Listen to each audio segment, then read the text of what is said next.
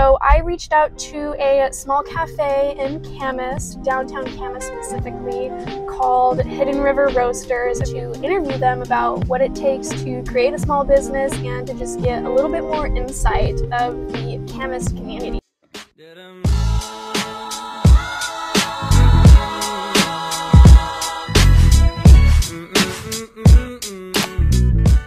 I'm here, the rain stopped just in time. Here it is.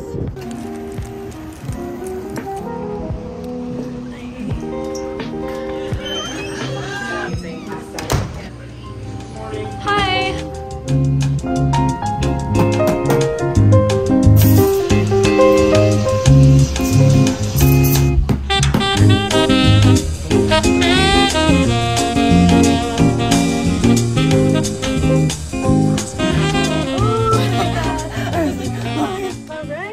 This is Brandon, owner of Hidden River Roasters. Brandon, what's your story? So I've been in Camas since 1997. I practiced here from 2007 till 2019. I'm a retired chiropractor. Okay. And then I decided to do coffee. I've been roasting since 2015 and then started officially in 2016. We opened this in 2018. And here we are on the busy street in Camas. I did a little bit of digging before I came here. I can notice that you guys started this business over a silly little Christmas gift. Yes, so 2015 my wife bought me a coffee roaster, just a little coffee roaster that big, did quarter pound at a time. And little did she know that I would be like, this is awesome and I can do it better. And so from that, 3 weeks later I ordered a bigger one that did a pound at a time. Within a few months I was ready to launch, and I built an extension off the back of my house, and I started it while she was gone visiting her brother so that I didn't get in trouble. And so then I ordered my first commercial roaster. We roasted off the back of the house, and now we have a full separate facility where we roast, and we roast 250 to 300 pounds an hour now. So we are from my stovetop to where we are now. Starting a business takes a lot of time and due diligence and really just a lot of motivation. So and a lot of insanity. Really, what just kept your motivation to keep going and to really just open this beautiful location? So really it comes down to, once you've got that vision, you just never let go of it. Because you're going to come up against stuff, which, okay, fine. But you just see them as a challenge instead of a roadblock. You know, and it's just one of those where it's like, I just refuse to quit. Since you've been in Camas, like, what have you noticed about the community? What specifically made you want to open up this shop in Camas? So we've been here such a long time that we've seen it through its times when it was actually very, very sleepy. When I first moved my chiropractic practice downtown here, I had my choice of 7, 8, 10, 12 spaces, any of them, really anything you wanted. And then by the time now, like say now, finding a space to lease in Camas, downtown Camas here, is next to impossible. You have to be right place, right time, or know somebody, right? So yeah. It's like we've seen it come from this sleepy little, not really desired place to we have awesome restaurants. I mean, you can find every kind of food, and it's the best of the best. Breakfast, you go to Natalia's. They serve our coffee for one, but holy cow, they're awesome. Their Mexican spot down here, Mesa, is amazing. They're customers of ours, proud to say. They serve our coffee, but also they are best Mexican food. I grew up in Yakima, so I know Mexican food. And then you've got GOW, awesome beer and burger. So it's an awesome community. Yes, you know, your name is Hidden River Roasters. How did you guys come up with the name, and how do you really just stand out from the competition?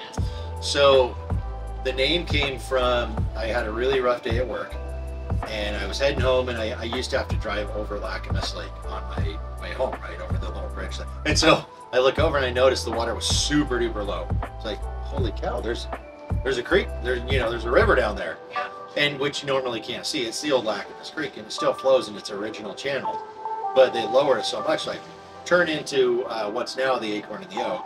It used to be Lakeside Chalet. Turn into there, go park, and I walk out there, and it's kind of like zoned out on the river there, right? And I'm like, holy cow, that's really cool. And 20 minutes later, my wife comes, she's like, are you okay?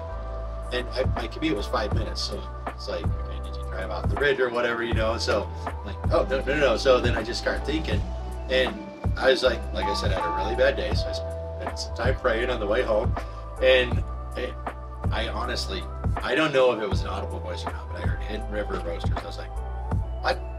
You know, it's like, but that was it. It's like, holy cow, that's right. Because it's like, it's that secret place that kind of just takes you away. Maybe nobody else knows is there, but that's what I want us to be, is, you know, that place where people can escape and just, you can get away. And, you know, that's why also we do only specialty grade coffee, do only 100% Arabica beans. You never burn it. You'll never find bitter or burn. Then that's what sets us apart. These are phenomenal beans. And we only work with direct and or fair trade. So I could literally call up any one of our farmers. I mean, they're not my farmers, but we consider them part of our family. I could literally call up any one of them and talk to them. Yeah. If I spoke better Spanish still.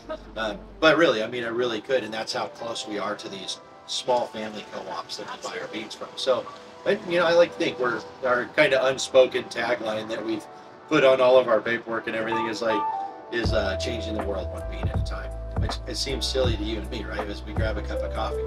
That cup of coffee took a lot of work in some pretty harsh environments to get here where we just get to enjoy it, right? And so it's like, about it, it's part of everybody's daily routine. It is. And so for our people watching here, where can we find these, you know, beans? Where can we buy, you know, the bag of beans? Yeah, so you can either come into the shop here, or you can go to hiddenriverroasters.com and we'll ship it. We ship all over the world. You can even ship it to your friends and family wherever they're at. So you can find us online or in the shop here in Camas. Where do you see your business in the next 5 to 10 years? So we're working on some very, very awesome things right now. We will be expanding, in fact, in about a month here, end of February. We're going to be launching HRAT. HRAT is Hidden River After Dark. So we're going to start out with Friday, Saturday nights, and we'll be extending our hours till, we might even do Thursdays and Sundays, we'll see how it goes, till about 10 or 11 at night, where we'll have beer, wine, cocktails, still coffee, and then our baker, because we have a bakery on site here, is doing a whole range of desserts for us. So basically we're going to be becoming, we're going to go from coffee house to a place to come and have awesome desserts and drinks with your friends. We do have some food stuff, and that's just coming in another 3 weeks. Family friendly, although I do keep hearing from parents that I'm leaving the kids home, we're coming on a date. One more thing to just kind of, you know, end this off. I just kind of wanted you to speak to the viewers directly. Yep. For anyone who's aspiring to open their own business, what kind of advice would you give them? So I actually do work with a lot of, I consult as well, but I work with a lot of business people who are, I call them entrepreneurs, right? And I know that I'm not trying to be mean, but it's like, do it. You're not an actual entrepreneur until you do it. Once you take that first step, welcome to the club. But don't sit there and just wait on the I'm going to's. Don't get stuck on I'm going to. Get stuck on I'm doing right now. Take that first step. Get a name, get a concept, write a vision, and then get your business license. It's $15 if you're at Camas, or $20 maybe, right? So it's like, do it. Now you've got something to do, right? So it's like, and then do a budget. There's a ton of different systems out there, but take as little debt as possible. Bootstrap it as much as you can, and you can look these terms up.